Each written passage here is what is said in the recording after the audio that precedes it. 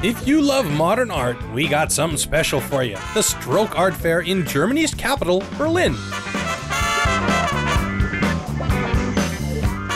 The brothers Reiko and Marco Schwalbe organized the 5th annual Stroke to help young, ambitious artists show their ideas of art for the 21st century.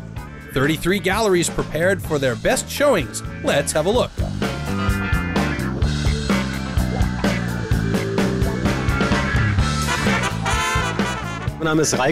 Hey, my name is Reiko, and I'm 50% of the organizers of the Stroke Art Fair together with my brother. We put on this exhibition. We work for a 20th of the normal price because we own a gallery ourselves. We come from this area and know that particularly in the area of urban art, the people have a lot of idealism. They couldn't afford 5,000 to 10,000 euros as fees.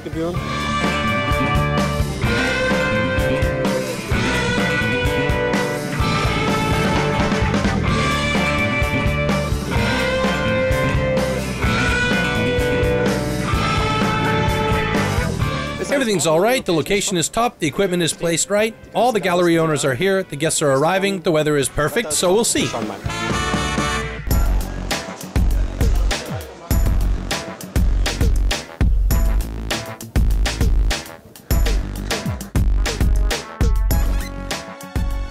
We're trying to get away from the image that we're making graffiti and street art, which is unfortunately still in the public's mind.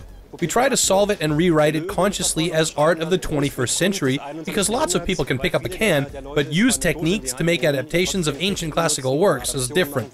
But the majority still think of it as street art or graffiti. When you walk through the gallery spaces, you'll probably see 5 to 10% traditional graffiti and street art, and the rest just goes much further. It's a broad spectrum.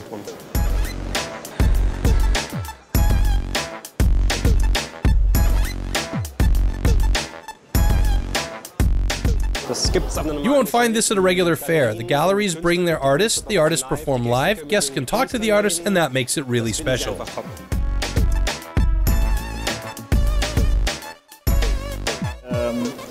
It's called Finders Keepers. It's about a giant monster in the mountain that collects whatever he finds and calls it his.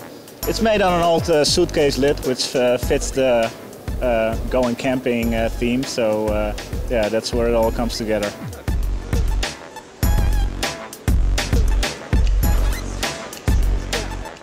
If you want to see more of this kind of art and new type of art exhibition, check out the website Modart, MODART.com.